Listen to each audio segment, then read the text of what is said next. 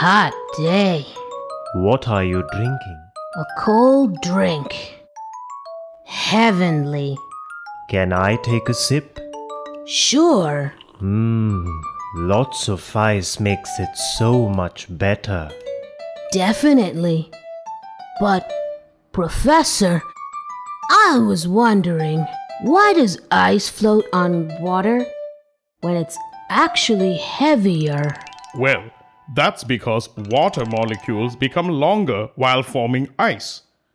Water expands, but its mass remains the same, only its volume increases. So, water in the form of ice is less dense, causing the ice to float.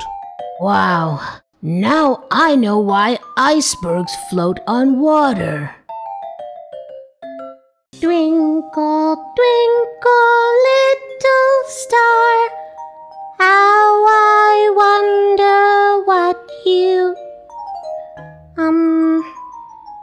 I was wondering,